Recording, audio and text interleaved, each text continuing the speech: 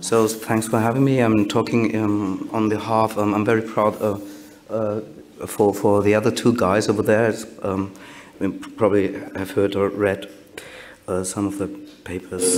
I'm part of this research group, and I'm trying to outline a little bit about one tiny part of our research and artistic work from the past 3 years.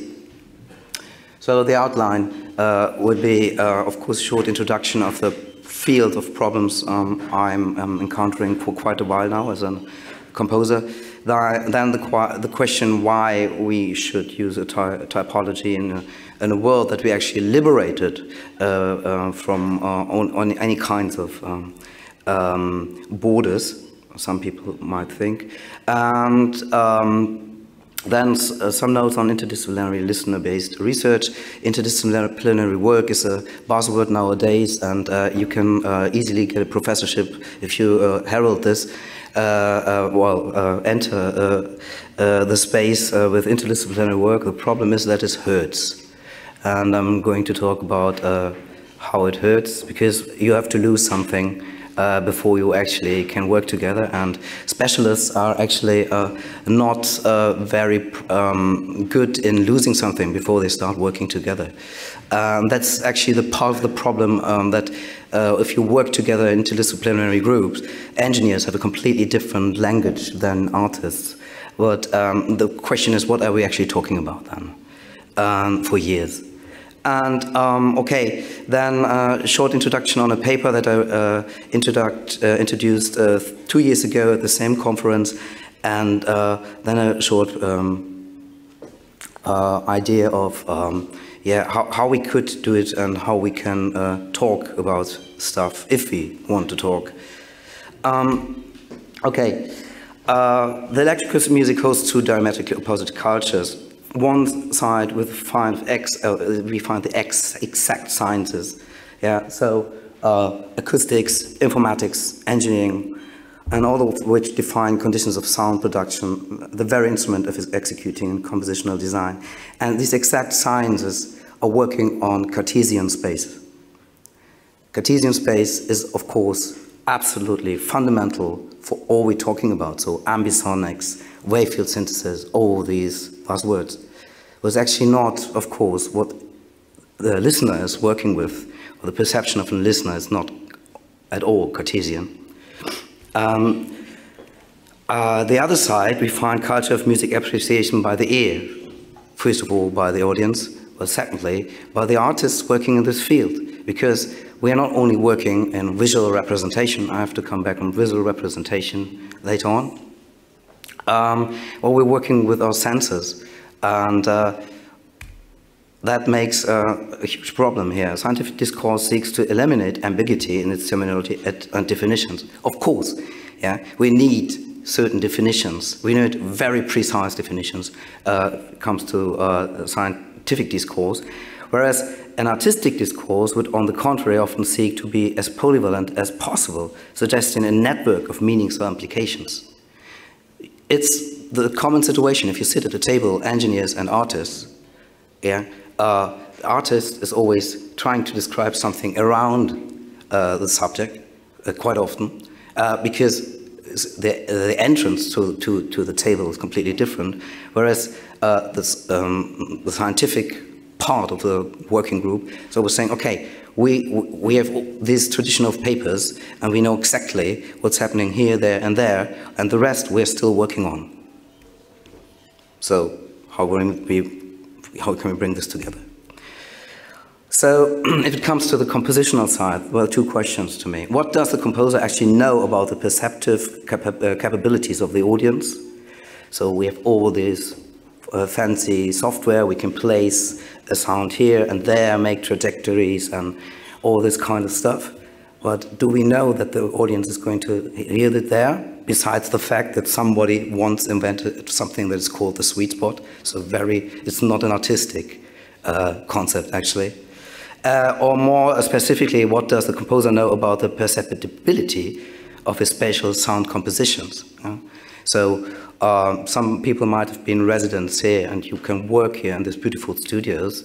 and then you go to the Cubus and listen to your piece there, but you never actually get an idea, or well, you can, but because of time constraints and other constraints, it's really hard to talk about what's going on there later on if you want to be kind of more or less get the self and experience as a composer what's going on over there, there, or there.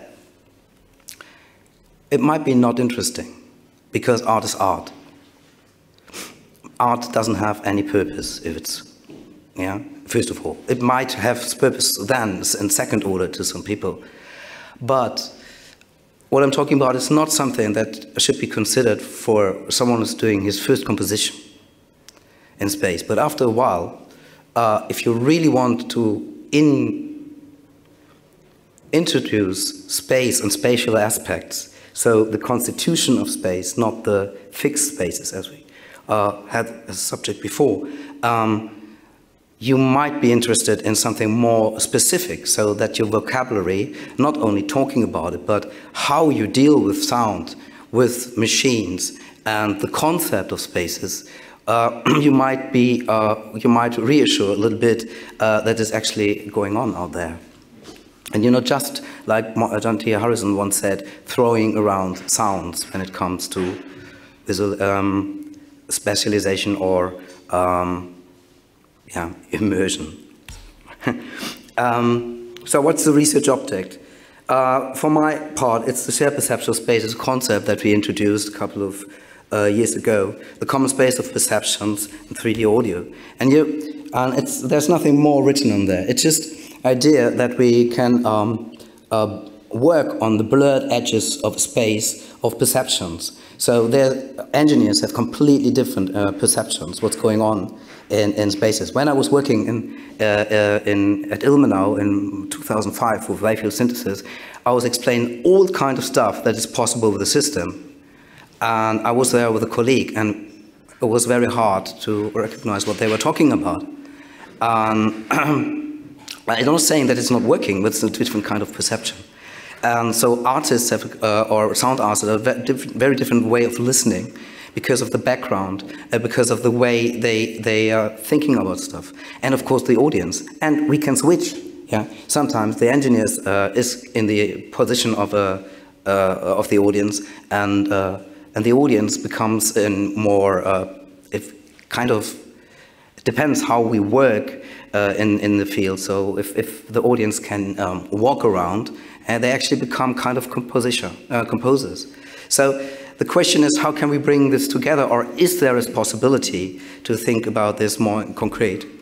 So there are always basic research questions in 3D environments, and I'm just picking out this. Can we verbalize the spatial sound phenomena that we produce? Yeah? Everyone working in the studio after a while, working on a kick drum, is giving it a name. It's not only the kick drum, it's the monster or something like that. Yeah? So, and if it comes to space and spatial phenomena, yeah? I have students, they're standing there and they do something like that. Yeah?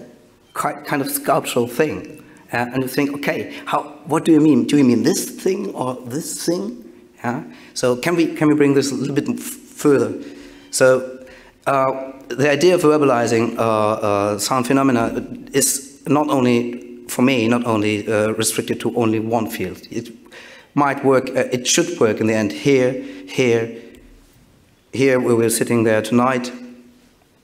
And we are using that guy that you were probably listening to last night.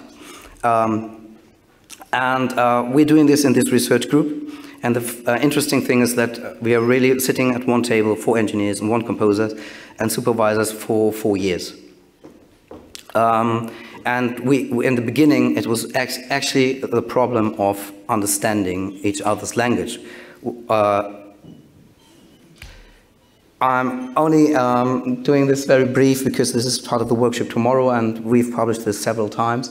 But we're using this thing, and we use beamforming, so you can actually beam sound into different directions. I'm working with architects on this concept of fluid architecture, exactly with this thing, because you can actually activate architectural space by that, or you can actually, of course, work with reflections towards the listener.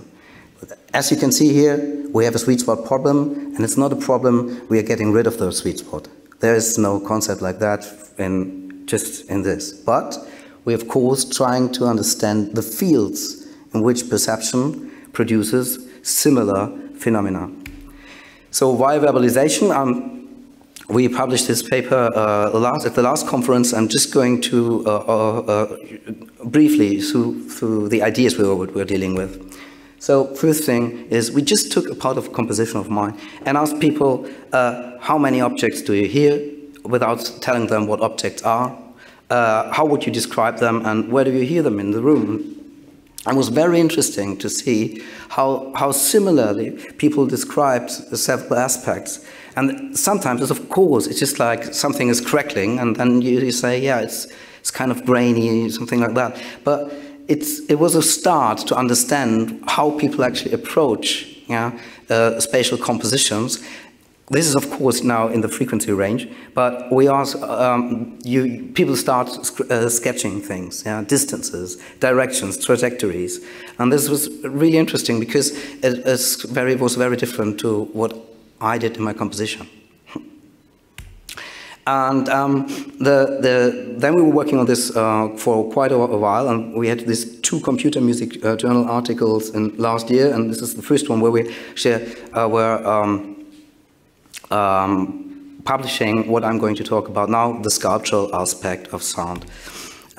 Here you have a short line. It's not complete, of course. I know that. You will all miss your heroes, probably. But I did this research on these guys to understand actually where verbalization actually appeared. That was very interesting for my work. And you see from the very beginning, Rotzal had these 6 categories of sound.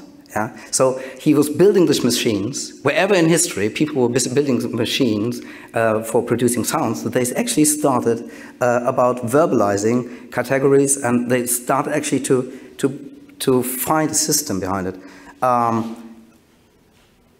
Most of the time it didn't work, and that's very interesting.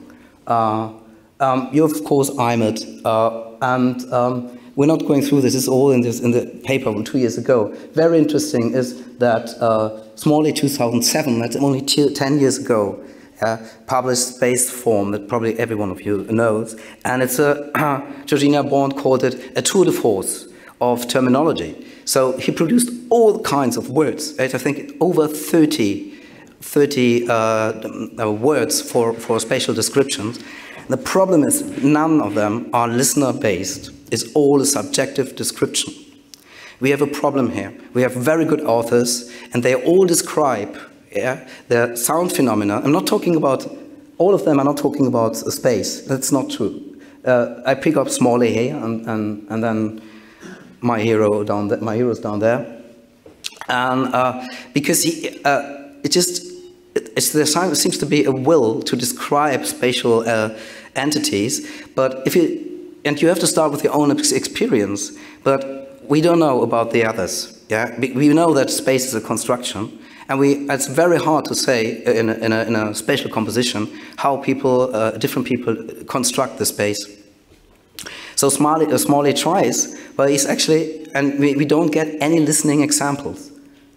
That's a problem. The solfège by Schaeffer is with listening examples. That's very, very, very helpful, but not a lot of people actually have it at home.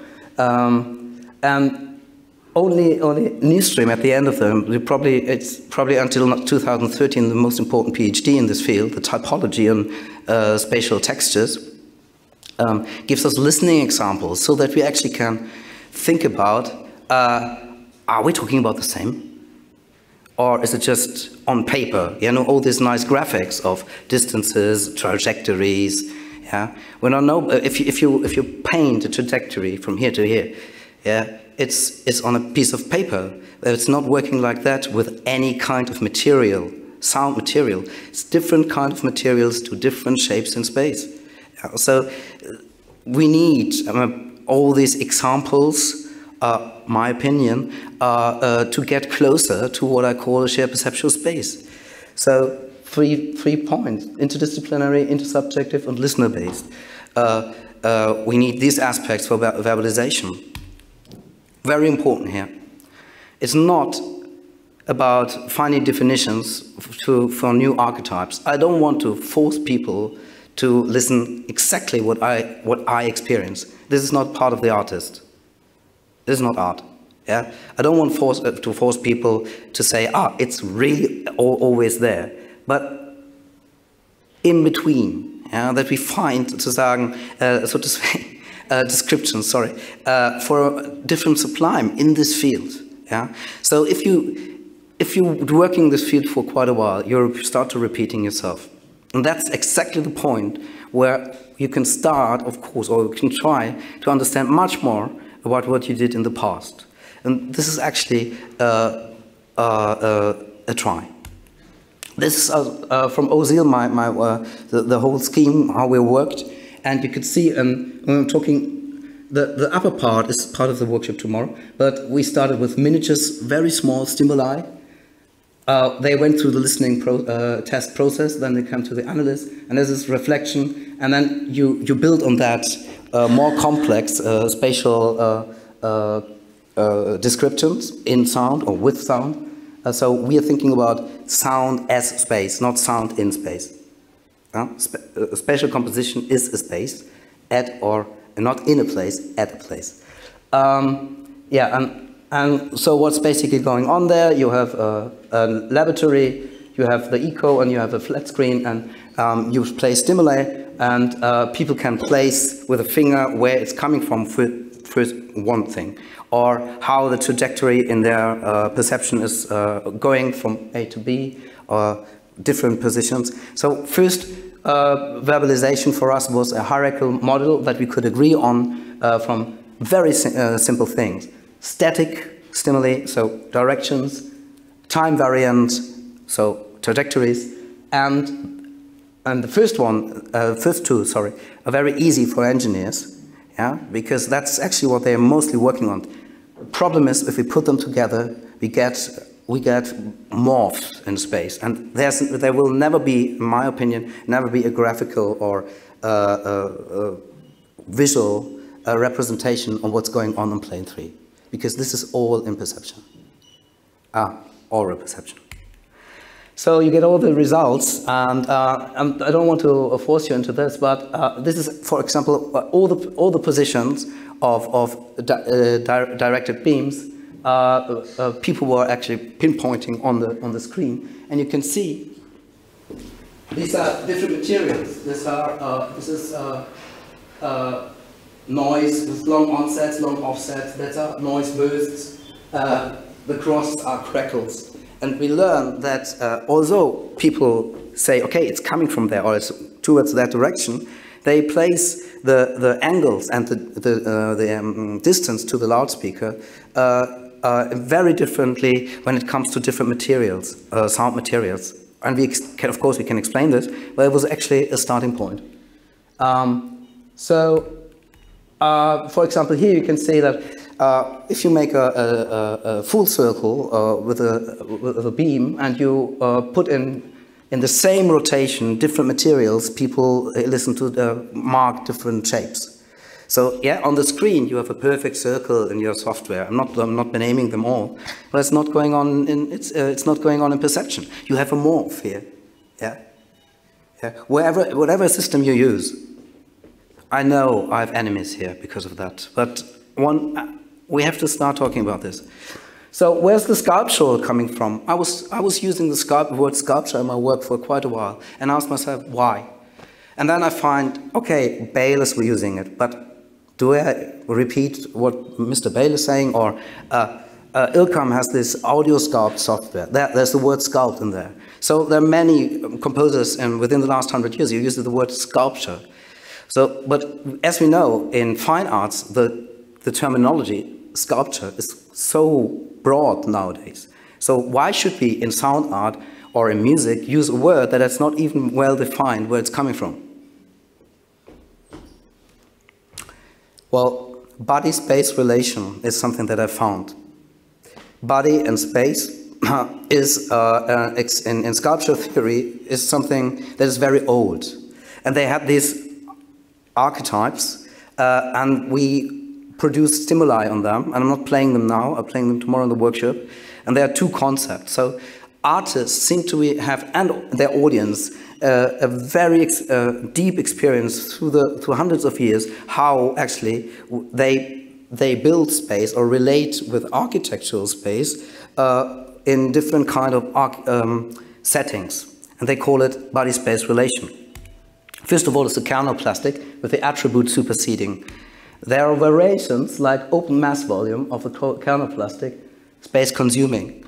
Spatial plastic, the second concept, is called space-binding or space-encompassing as attributes. So I go through this because and the third one is kernel-shell principle, so that you have something that's more outside and something in the middle, and because of the relationship of the kernel and the shell, you actually produce this tension where perception is actually producing space.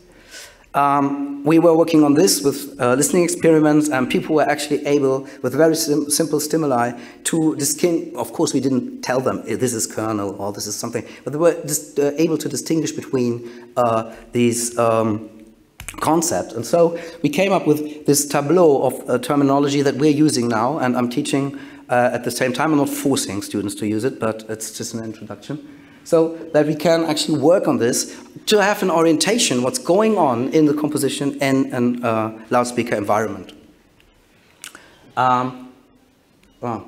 So, and this is the latest one. We did this on Monday, so it's not.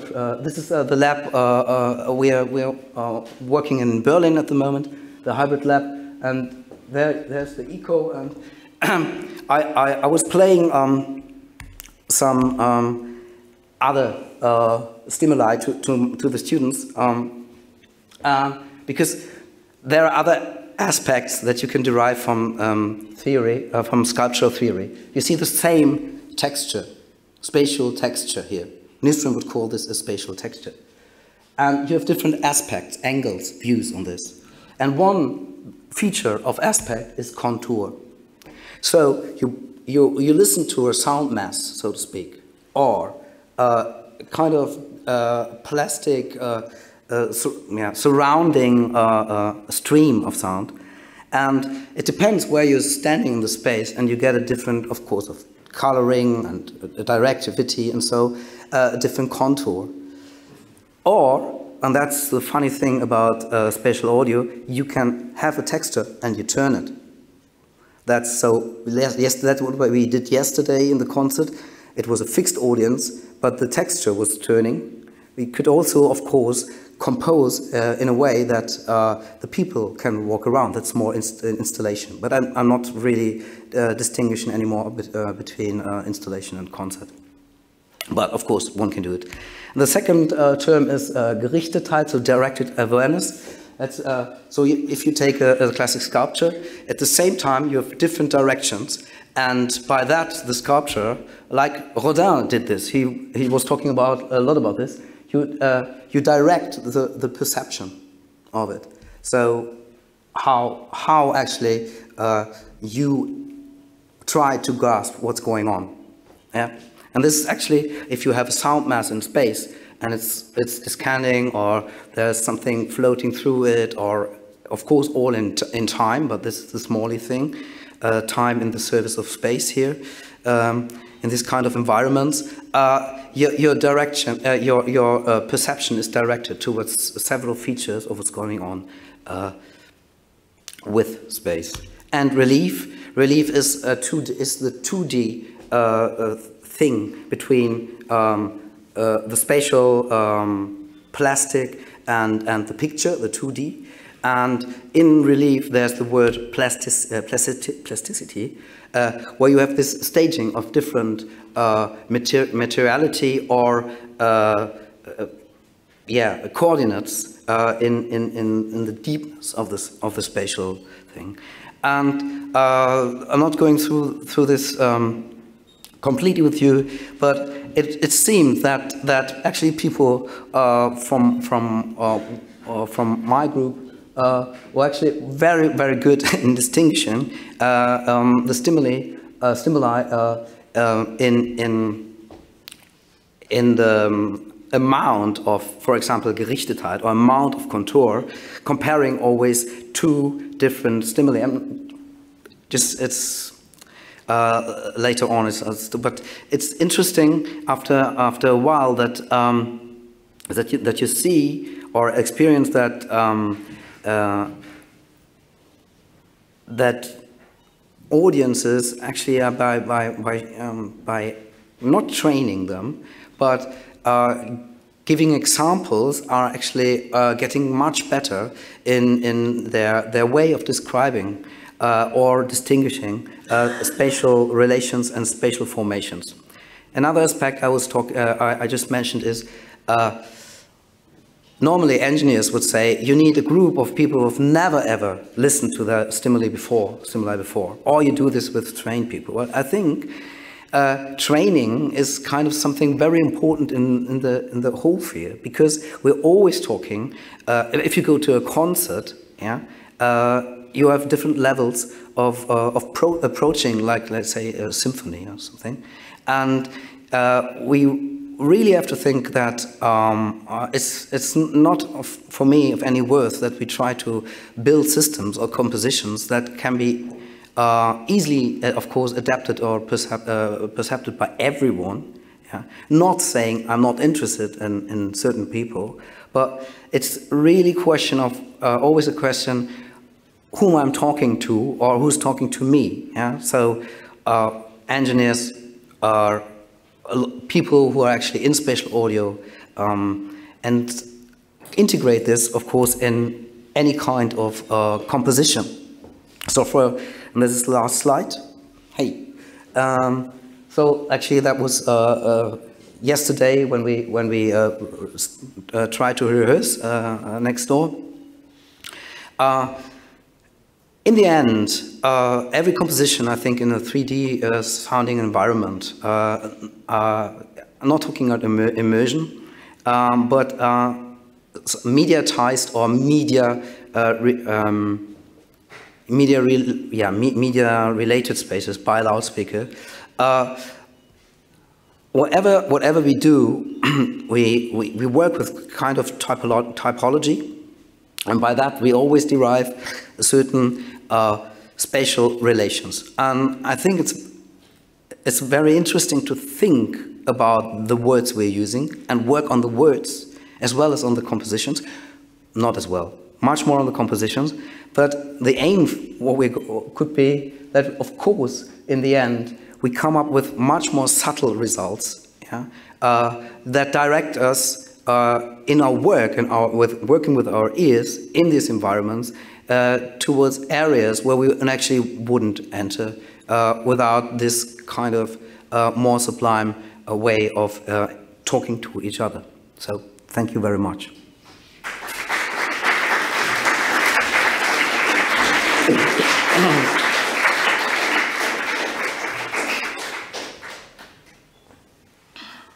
Okay, we still have time for questions. Okay, please, thank you very much for your talk. I have a number of questions, but let me start with my first one. You were making up, in the beginning, you were making up a kind of strong difference between technological discourse, scientific discourse, and technological engineering discourse, artistic, sorry. Scientific and artistic discourse, and that they have to be brought together. I think that was one of your initial slides, right? Yeah.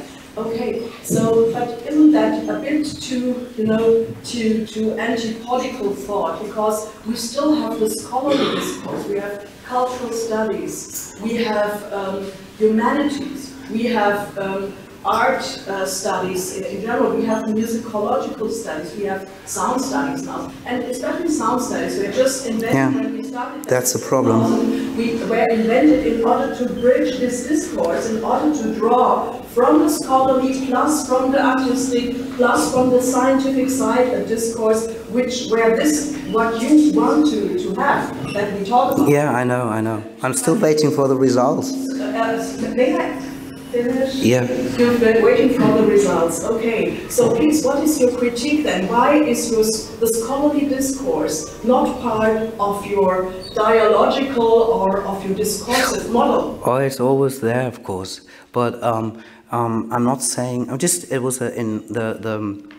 I think in the end I brought this together because I was showing all these musicologists or composer musicologists or engineer musicologists, composers, or so we all have nowadays these multiple, yeah, I don't know, multiple souls. Yeah, I know. I just wanted to start with a problem. Of course, there are the discourses. Of course, in musicology, lots of things going on, especially in sound studies.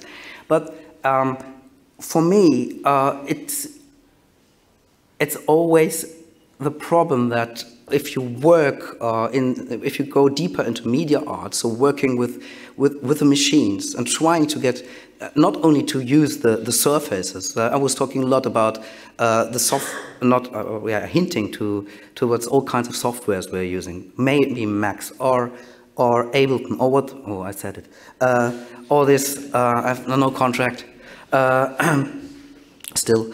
And that's all this the surface of it, and it's very hard to, for example, in musicology or sound studies, I know that there's this there's always this attempt to go deeper, but in the end, you really need, I think, discourse with the hardcore engineers. And they are not so very interested. I mean, they would say, I'm interested in musicology, but they don't spend many time for that because they have completely different careers. And this is a mere fact. I mean, it's not done by inviting one of these two guys whom I just mentioned to a talk, and you have to live with them. But you know, I think this is possible. I'll give you an example. All right. I'll give you an example. I have been working for many decades in the artistic production of a German public radio. Yeah, yeah. And there you have that. Yeah, you have these engineers which are not totally tech freaks and go back into their shell, but they are really participating in the ongoing production. But of course, I think you're right. This has to develop and this has to be built up. This is nothing which just comes up when you just slip with your finger and want to have it happen. Yeah, and I agree with you that it's. I mean, I started very harsh, but I just wanted to bring it together in this line, in this fine line of publications we have so far, and it's of course not everything. But I think it's something we feel very strongly if you listen to certain pieces. Some are actually, you can hear that some compositions are made by someone who's a very good programmer and has a very good background in engineering. And then you can listen to pieces where you understand, okay, this is someone who has a completely different approach. And it's all good to me. But I think after a while, you actually want not only bridge this, but gain all this experience from both sides. And for that, I think we need kind of wording, because we have so different backgrounds talking about things. Yeah? Directivity for an engineer is completely different. Signal. Yeah. Signal for artists is something different than signal. Zeichen. Yeah. Yeah. So yeah. Okay, considering the time, I would allow one more question. So I wasn't, or if it's a short one, we can also have two. It's okay. So maybe you start in the front.